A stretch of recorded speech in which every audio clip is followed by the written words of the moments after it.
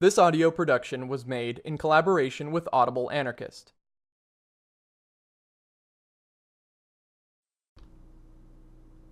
Written in Red, a eulogy for Voltairine de Cleyre by Emma Goldman. Bear it aloft, O roaring flame, skyward aloft where all may see. Slaves of the world, our cause is the same. One is the immemorial shame, one is the struggle, and in one name, manhood, we battle to set men free. Voltairine de Cleyre. The first time I met her, this most gifted and brilliant anarchist woman America ever produced, was in Philadelphia in August 1893. I had come to that city to address the unemployed during a great crisis of that year, and I was eager to visit Voltairine, of whose exceptional ability as a lecturer I had heard while in New York. I found her ill in bed, her head packed in ice, her face drawn with pain. I learned that this experience repeated itself with Voltairine after her every public appearance. She would be bedridden for days, in constant agony from some disease of the nervous system which she had developed in early childhood, and which continued to grow worse with the years.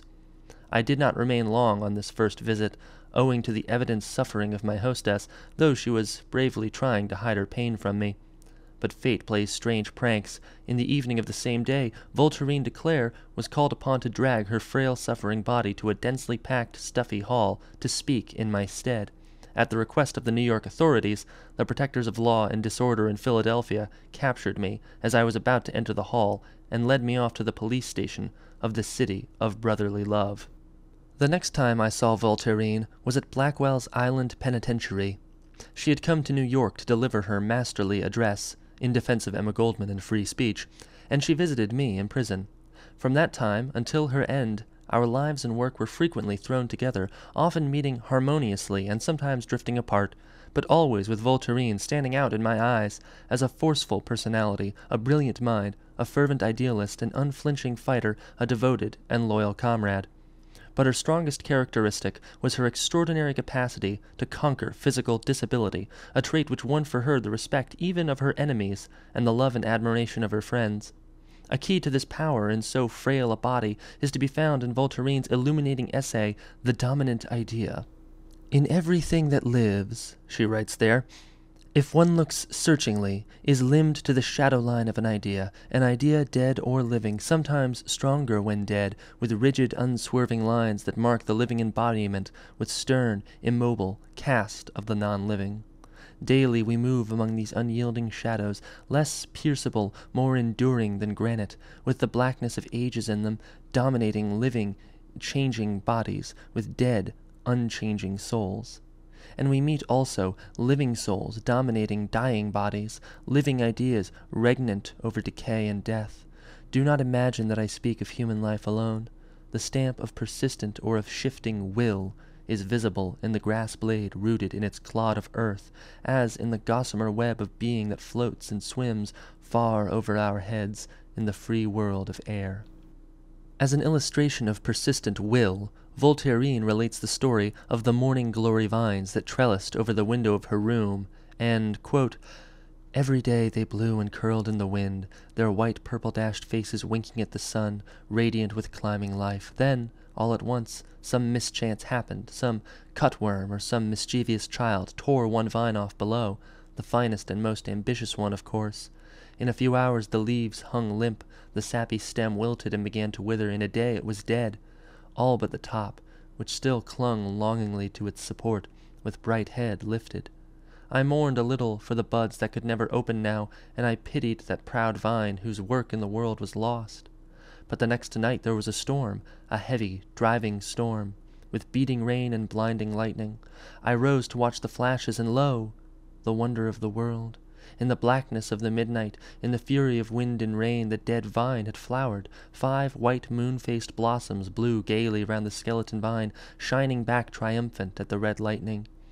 But every day for 3 days the dead vine bloomed, and even a week after, when every leaf was dry and brown, one last bud, dwarfed, weak, a very baby of a blossom, but still white and delicate, with 5 purple flecks, like those on the live vine beside it, opened and waved at the stars, and waited for the early sun. Over death and decay, the dominant idea smiled. The vine was in the world to bloom, to bear white trumpet blossoms dashed with purple, and its will held beyond death." Unquote. The dominant idea was the leitmotif throughout Voltairine de Cleyre's remarkable life.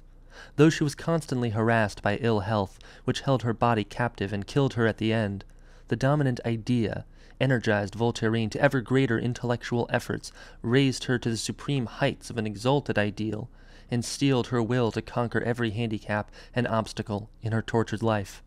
Again and again, in days of excruciating physical torment, in periods of despair and spiritual doubt, the dominant idea gave wings to the spirit of this woman, wings to rise above the immediate, to behold a radiant vision of humanity, and to dedicate herself to it with all the fervor of her intense soul.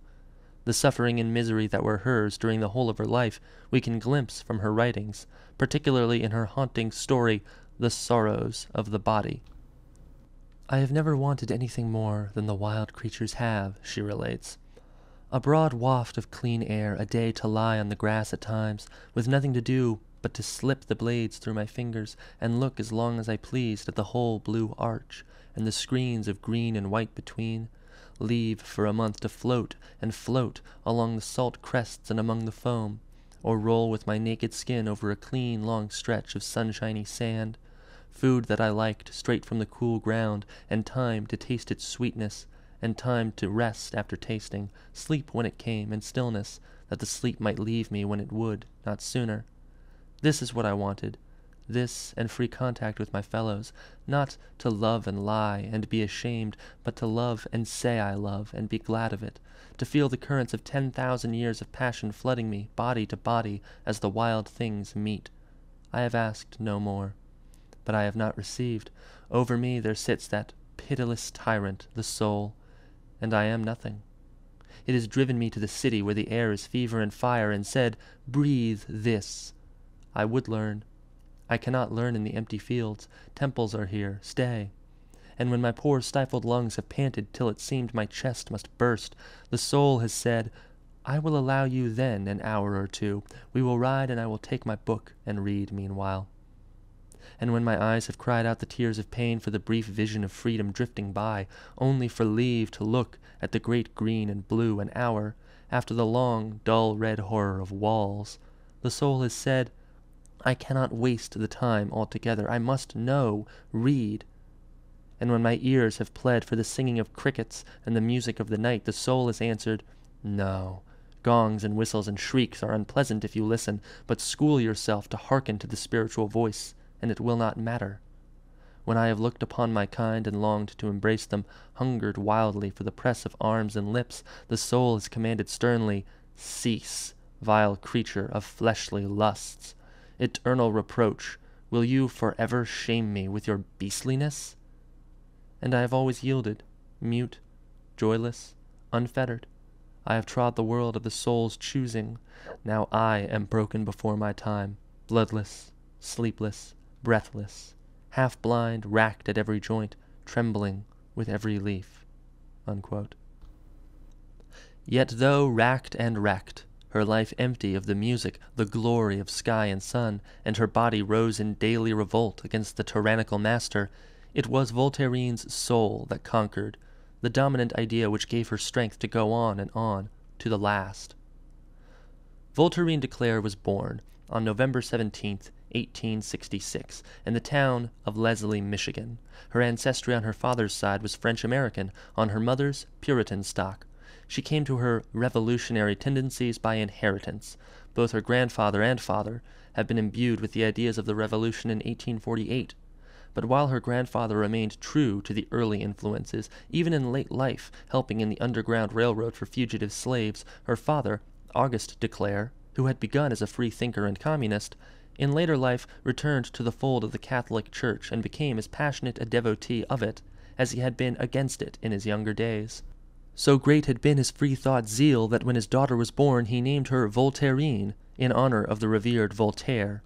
But when he recanted, he became obsessed by the notion that his daughter must become a nun. A contributory factor may have also been the poverty of the de Cleyres, as the result of which the early days of little Voltairine were anything but happy. But even in her childhood she showed little concern in external things, being almost entirely absorbed in her own fancies. School held a great fascination for her, and when refused admission because of her extreme youth, she wept bitter tears. However, she soon had her way, and at the age of 12 she graduated from the grammar school with honors, and would very likely have outstripped most women of her time in scholarship and learning, had not the first great tragedy come into her life, a tragedy which broke her body and left a lasting scar upon her soul. She was placed in a monastery, much against the will of her mother, who, as a member of the Presbyterian Church, fought in vain against her husband's decision. At the convent of Our Lady of Lake Huron at Sarnia, Ontario, Canada, began the 4 years' calvary of the future rebel against religious superstition. In her essay on The Making of an Anarchist, she vividly describes the terrible ordeal of those years. Quote, "How I pity myself now when I remember it, poor lonesome little soul battling solitary in the murk of religious superstition, unable to believe and yet in hourly fear of damnation, hot, savage, and eternal, if I do not instantly confess and profess. How well I recall the bitter energy with which I repelled my teacher's enjoinder, when I told her I did not wish to apologize for an adjudged fault, as I could not see that I had been wrong, and would not feel my words. 'It is not necessary,' said she, 'that we should feel what we say, but it is always necessary that we obey our superiors.' 'I will not lie,' I answered hotly, and at the same time trembled, lest my disobedience had finally consigned me to torment. It had been like the valley of the shadow of death, and there are white scars on my soul where ignorance and superstition burnt me with their hellfire in those stifling days. Am I blasphemous? It is their word, not mine. Beside that battle of my young days, all others have been easy, for whatever was without, within my own will, was supreme. It has owed no allegiance, and never shall. It has moved steadily in one direction, the knowledge and the assertion of its own liberty, with all the responsibility falling thereon." Unquote. Her endurance at an end, Voltairine made an attempt to escape from the hateful place. She crossed the river to Port Huron and tramped 17 miles. But her home was still far away. Hungry and exhausted, she had to turn back to seek refuge in the house of an acquaintance of the family. They sent for her father, who took the girl back to the convent. Voltairine never spoke of the penance meted out to her, but it must have been harrowing, because, as a result of her monastic life, her health broke down completely when she had hardly reached the age of 16. But she remained in the convent school to finish her studies. Rigid self-discipline and perseverance, which so strongly characterized her personality, were already dominant in Voltairine's girlhood. But when she finally graduated from her ghastly prison, she was changed not only physically, but spiritually as well. "I struggled my way out at last," she writes, "and was a free thinker when I left the institution, though I had never seen a book or heard a word to help me in my loneliness." Once out of her living tomb, she buried her false god. In her fine poem, The Burial of My Dead Past, she sings, quote, "And now, humanity, I turn to you. I consecrate my service to the world. Perish the old love, welcome to the new, broad as the space isles where the stars are whirled." Unquote. Hungrily she devoted herself to the study of freethought literature, her alert mind absorbing everything with ease. Presently she joined the secular movement and became one of its outstanding figures. Her lectures, always carefully prepared — Voltairine scorned extemporaneous speaking — were richly studied with original thought, and were brilliant in form and presentation. Her address on Thomas Paine, for instance, excelled similar efforts of Robert Ingersoll in all his flowery oratory. During a Paine Memorial Convention in some town in Pennsylvania, Voltairine de Cleyre chanced to hear Clarence Darrow on socialism. It was the first time the economic side of life and the socialist scheme of a future society were presented to her. That there is injustice in the world, she knew, of course, from her own experience. But here was one who could analyze in such masterly manner the causes of economic slavery, with all its degrading effects upon the masses. Moreover, one who could also clearly delineate a definite plan of reconstruction. Darrow's lecture was manna to this spiritually famished young girl. "I ran to it," she wrote later. "As one who has been turning about in the darkness runs to the light, I smile now at how quickly I adopted the label socialism, and how quickly I cast it aside." She cast it aside because she realized how little she knew of the historic and economic background of socialism. Her intellectual integrity led her to stop lecturing on the subject and to begin delving into the mysteries of sociology and political economy. But, as the earnest study of socialism inevitably brings one to the more advanced ideas of anarchism, Voltaire's inherent love of liberty could not make peace with state-ridden notions of socialism. She discovered, she wrote at this time, that, quote, liberty is not the daughter but the mother of order, unquote. During a period of several years, she believed to have found an answer to her quest for liberty in the individualist anarchist school represented by Benjamin R. Tucker's publication, Liberty, and the works of Proudhon, Herbert Spencer, and other social thinkers. But later, she dropped all economic labels, calling herself simply an anarchist, because she felt that, quote, liberty and experiment alone can determine the best economic forms of society, unquote. The first impulse toward anarchism was awakened in Voltairine de Cleyre by the tragic event in Chicago on the 11th of November, 1887. In sending the anarchists to the gallows, the state of Illinois stupidly boasted that it had also killed the ideal for which the men died. What a senseless mistake, constantly repeated by those who sit on the thrones of the mighty. The bodies of Parsons, Spies, Fisher, Engel, and Ling were barely cold when already new life was born to proclaim their ideals. Voltairine, like the majority of the people of America, poisoned by the perversion of facts in the press of the time, at first joined in the cry, "They ought to be hanged." But hers was a searching mind, not of the kind that could long be content with mere surface appearances. She soon came to regret her haste. In her first address, on the occasion of the anniversary of the 11th of November, 1887, Voltairine, always scrupulously honest with herself, publicly declared how deeply she regretted having joined in the cry of "They ought to be hanged," which, coming from one who at that time no longer believed in capital punishment, seemed doubly cruel.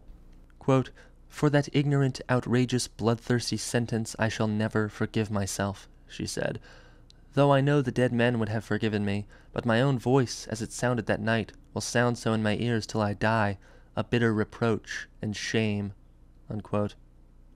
Out of the heroic death in Chicago, a heroic life emerged, a life consecrated to the ideas for which the men were put to death. From that day until her end, Voltairine de Cleyre used her powerful pen and her great mastery of speech on behalf of the ideal which had come to mean to her the only raison d'être of her life. Voltairine de Cleyre was unusually gifted.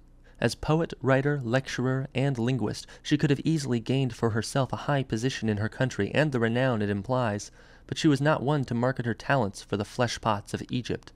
She would not even accept the simplest comforts from her activities in the various social movements she had devoted herself to during her life. She insisted on arranging her life consistently with her ideas, on living among the people whom she sought to teach and inspire with human worth, with a passionate longing for freedom, and a strength to strive for it.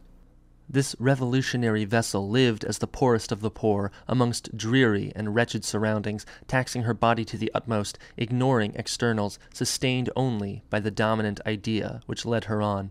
As a teacher of languages in the ghettos of Philadelphia, New York, and Chicago, Voltairine eked out a miserable existence, yet out of her meager earnings she supported her mother, managed to buy a piano on the installment plan — she loved music passionately and was an artist of no small measure — and to help others more able physically than she was.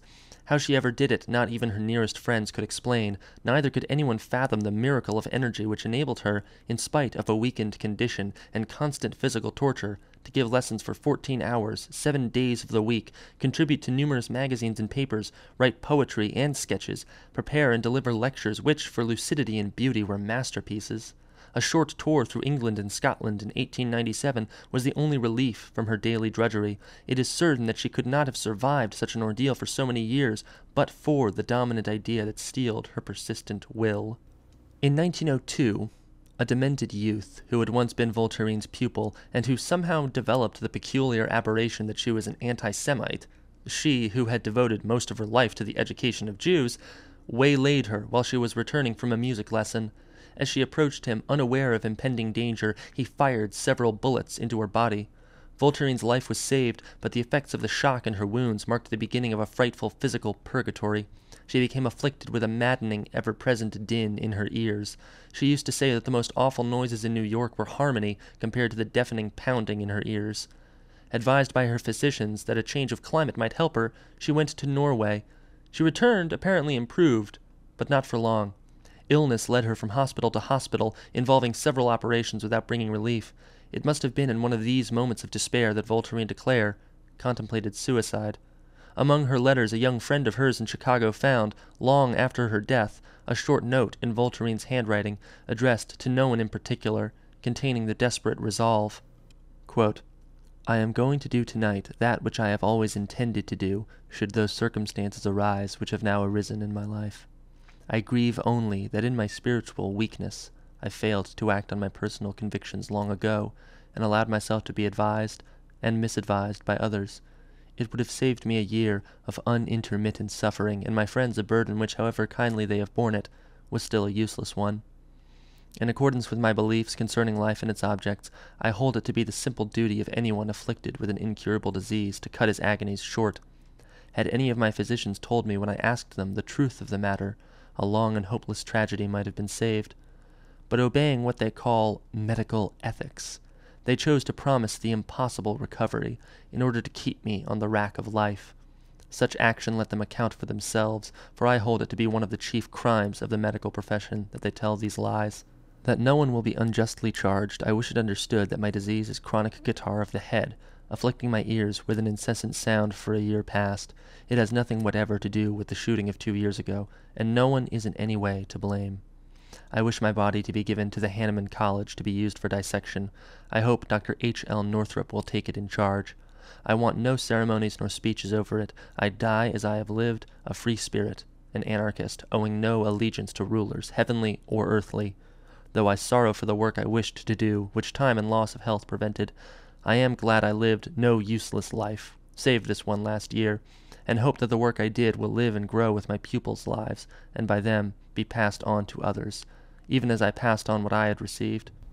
If my comrades wish to do aught for my memory, let them print my poems, the mass of which is in possession of N.N., to whom I leave this last task of carrying out my few wishes. My dying thoughts are on the vision of a free world without poverty and its pain, ever ascending to sublimer knowledge. Voltairine de Cleyre." Unquote. There is no indication anywhere why Voltairine, usually so determined, failed to carry out her intention. No doubt it was again the dominant idea. Her will to life was too strong. In the note revealing her decision of ending her life, Voltairine asserts that her malady had nothing to do with the shooting which occurred 2 years prior. She was moved to exonerate her assailant by her boundless human compassion, as she was moved by it when she appealed to her comrades for funds to help the youth, and when she refused to have him prosecuted by due process of law. She knew better than the judges the cause and effect of crime and punishment, and she knew that in any event the boy was irresponsible, but the chariot of law rolled on. The assailant was sentenced to 7 years' prison, where soon he lost his mind altogether, dying in an insane asylum 2 years later. Voltairine's attitude towards criminals and her view of the barbarous futility of punishment are incorporated in her brilliant treatise on crime and punishment. After a penetrating analysis of the causes of crime, she asked, quote, "Have you ever watched it coming in, the sea, when the wind comes roaring out of the mist, and a great bellowing thunders up from the water? Have you watched the white lions chasing each other toward the walls, and leaping up with foaming anger as they strike and turn and chase each other along the black bars of their cage, in rage to devour each other, and tear back, and leap in again? Have you ever wondered in the midst of it all which particular drops of water would strike the wall?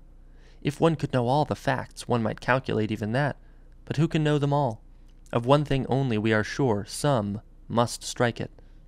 They are the criminals, these drops of water pitching against that silly wall and broken. Just why it was those particular ones we cannot know, but some had to go. Do not curse them. You have cursed them enough." Unquote. She closes her wonderful expose of criminology with this appeal, quote, "Let us have done with this savage idea of punishment, which is without wisdom. Let us work for the freedom of man from the oppression which makes criminals, and for the enlightened treatment of the sick." Unquote. Voltairine de Cleyre began her public career as a pacifist, and for many years she sternly set her face against revolutionary methods.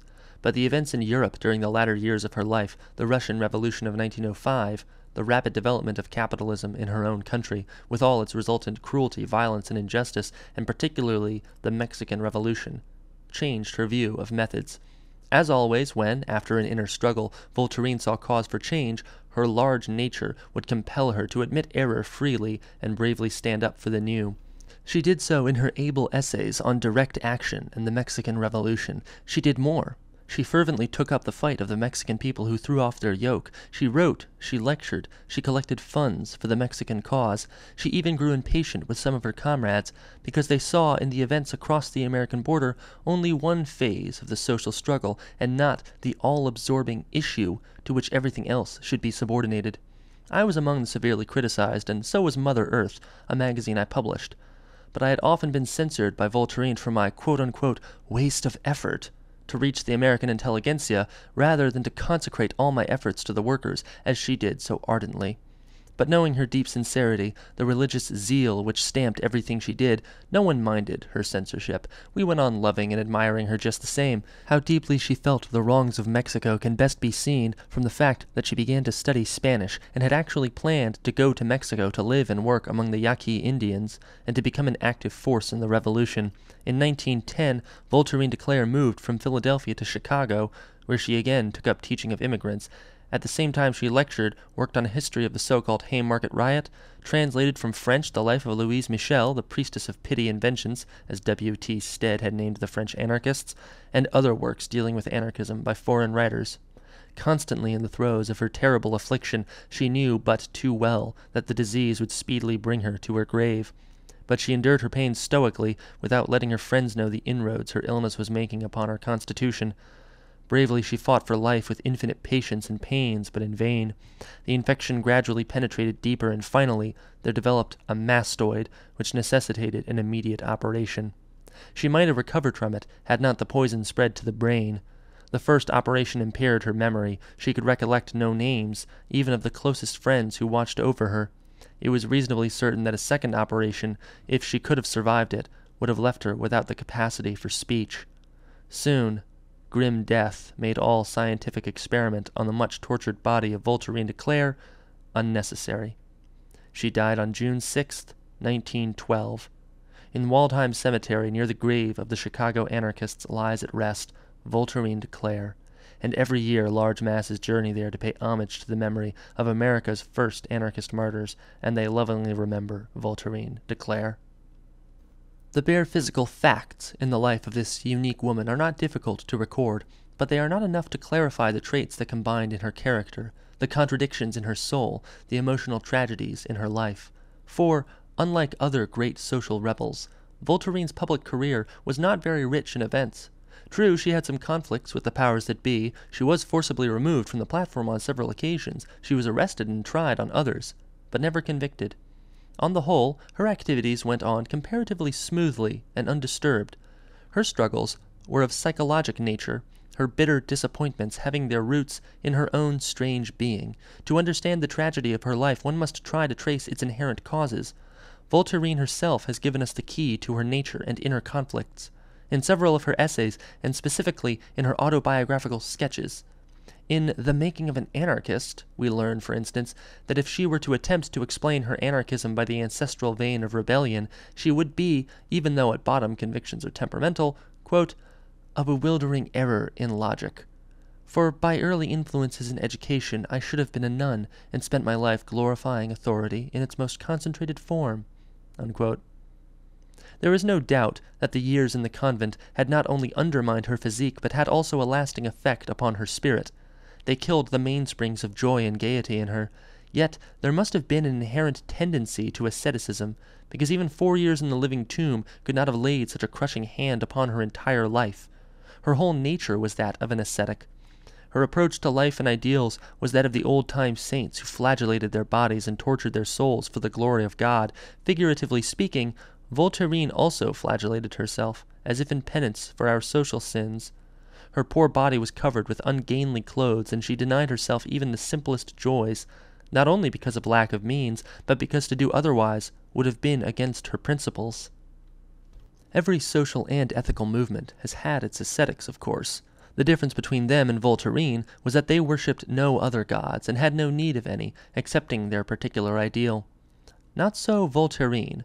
With all her devotion to her social ideals, she had another god, the god of beauty. Her life was a ceaseless struggle between the two, the ascetic determinedly stifling her longing for beauty, but the poet in her as determinedly yearning for it, worshipping it in utter abandon, only to be dragged back by the ascetic to the other deity, her social ideal, her devotion to humanity. It was not given to Voltairine to combine them both, hence the inner, lacerating struggle. Nature has been very generous towards Voltairine, endowing her with a singularly brilliant mind, with a rich and sensitive soul.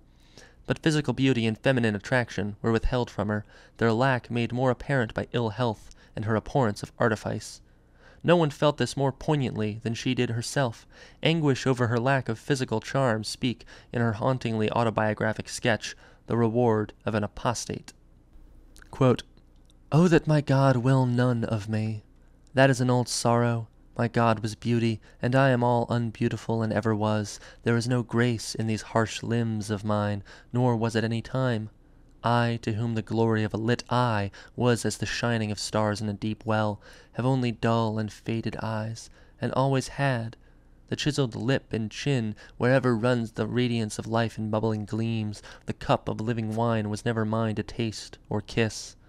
I am earth-colored, and for my own ugliness sit in the shadows, that the sunlight may not see me, nor the beloved of my God. But once, in my hidden corner, behind a curtain of shadows, I blinked at the glory of the world, and had such joy of it as only the ugly know, sitting silent and worshipping, forgetting themselves and forgotten. Here in my brain it glowed, the shimmering of the dying sun upon the shore, the long gold line between the sand and sea, where the sliding foam caught fire and burned to death. Here in my brain, my silent, unrevealing brain, were the eyes I loved, the lips I dared not kiss, the sculptured head and tendrilled hair. They were here always in my wonder house, my house of beauty, the temple of my God. I shut the door on common life and worshipped here, and no bright living, flying thing in whose body beauty dwells as guest can guess the ecstatic joy of a brown, silent creature, a toad thing, squatting on the shadowed ground, self-blotted, motionless, thrilling with the presence of all beauty, though it has no part therein." Unquote. This is complemented by a description of her other god, the god of physical strength, the maker and breaker of things, the remolder of the world. Now she followed him and would have run abreast because she loved him so. Quote, "Not with that still ecstasy of flooding joy wherewith my own God filled me of old, but with impetuous eager fires that burned and beat through all the blood threads of me. I love you, love me back, I cried, and would have flung myself upon his neck. Then he turned on me with a ruthless blow and fled away over the world, leaving me crippled, stricken, powerless, a fierce pain driving through my veins, gusts of pain, and I crept back into my old cavern, stumbling, blind and deaf, only for the haunting vision of my shame and the rushing sound of fevered blood." Unquote. I quote it at length because this sketch is symbolic of Voltairine's emotional tragedies and singularly self-revealing of the struggles silently fought against the fates that gave her so little of what she craved most. Yet Voltairine had her own peculiar charm, which showed itself most pleasingly when she was roused over some wrong, or when her pale face lit up with the inner fire of her ideal. But the men who came into her life rarely felt it. They were too overawed by her intellectual superiority, which held them for a time. But the famished soul of Voltairine de Cleyre craved for more than mere admiration, which the men had either not the capacity or the grace to give. Each in his own way, quote, "turned on her with a ruthless blow," unquote, and left her desolate, solitary, heart-hungry. Voltairine's emotional defeat is not an exceptional case. It is the tragedy of many intellectual women. Physical attraction always has been, and no doubt always will be, a decisive factor in the love life of two persons. Sex relationship among modern peoples has certainly lost much of its former crudeness and vulgarity, yet it remains a fact today, as it has been for ages, that men are chiefly attracted not by a woman's brains or talents, but by her physical charm. That does not necessarily imply that they prefer a woman to be stupid. It does imply, however, most men prefer beauty to brain, perhaps because in true male fashion they flatter themselves that they have no need of the former in their own physical makeup, and that they have sufficient of the latter not to seek for it in their wives. At any rate, therein has been the tragedy of many intellectual women. There was one man in Voltaire's life who cherished her for the beauty of her spirit and the quality of her mind, and who remained a vital force in her life until his own sad end. This man was Dr. D. Lum, the comrade of Albert Parsons and his co-editor in The Alarm, the anarchist paper published in Chicago before the death of Parsons. How much their friendship meant to Voltairine we learn from her beautiful tribute to Dr. D. Lum in her poem In Memoriam, from which I quote the last stanza. Quote, "O life, I love you for the love of him who showed me all your glory and your pain. Into nirvana so the deep tones sing, and there, we shall be one again." Unquote. Measured by the ordinary yardstick, Voltairine de Cleyre was anything but normal in her feelings and reactions. Fortunately, the great of the world cannot be weighed in numbers and scales. Their worth lies in the meaning and purpose they give to existence, and Voltairine has undoubtedly enriched life with meaning and given sublime idealism as its purpose. But as a study of human complexities, she offers rich material. The woman who consecrated herself to the service of the submerged, actually experiencing poignant agony at the sight of suffering, whether of children or dumb animals. She was obsessed by love for the latter, and would give shelter and nourishment to every stray cat and dog, even to the extent of breaking with a friend because she objected to her cats invading every corner of the house. The woman who loved her mother devotedly, maintaining her at the cost of her own needs. This generous comrade, whose heart went out to all who were in pain or sorrow, was almost entirely lacking in the mother instinct. Perhaps it never had a chance to assert itself in an atmosphere of freedom and harmony. The one child she brought into the world had not been wanted. Voltairine was deathly ill the whole period of pregnancy, the birth of her child nearly costing the mother's life. Her situation was aggravated by the serious rift that took place at this time in her relationship with the father of this child. The stifling Puritan atmosphere in which the two lived did not serve to improve matters. All of it resulted in the little one being frequently changed from place to place, and later even used by the father as bait to compel Voltairine to return to him. Subsequently, deprived of opportunity to see her child, kept in ignorance even of its whereabouts, she gradually grew away from him. Many years passed before she saw the boy again, and he was then 17 years of age. Her efforts to improve his much-neglected education met with failure. They were strangers to each other. Quite naturally, perhaps, her male child felt like most men in her life. He, too, was overawed by her intellect, repelled by her austere mode of living. He went by his way. He is today, probably, one of the 100% Americans, commonplace and dull. Yet, Voltairine loved youth and understood it as few grown people do. Characteristically, she wrote to a young friend who was deaf and with whom it was difficult to converse orally. Quote, "Why do you say you are drifting farther and farther from those dear to you? I do not think your experience in that respect is due to your deafness, but to the swell of life in you. All young creatures feel the time when a new surge of life overcomes them, drives them onward, they know not where. And they lose hold on the cradles of life and parental love, and they almost suffocate with the pressure of forces in themselves. And even if they hear, they feel so vague, restless, looking for some definite thing to come. It seems to you it is your deafness, but while that is a terrible thing, you mustn't think it would solve the problem of loneliness if you could hear. I know how your soul must fight against the inevitability of your deprivation. I, too, could never be satisfied and resigned to the inevitable. I fought it when there was no use and no hope. But the main cause of loneliness is, as I say, the surge of life, which in time will find its own expression." Unquote. Full well she knew the surge of life, and the tragedy of vain seeking for an outlet, for in her it had been so suppressed so long that she was rarely able to give vent to it except in her writings. She dreaded company and crowds, though she was at home on the platform. Proximity she shrank from. Her reserve and isolation, her inability to break through the wall raised by years of silence in the convent and years of illness, are disclosed in a letter to her young correspondent. Quote, "Most of the time I shrink away from people and talk, especially talk. With the exception of a very few people. I hate to sit in people's company. You see, I have, for a number of reasons I cannot explain to anybody, had to go away from the home and friends where I lived for 20 years.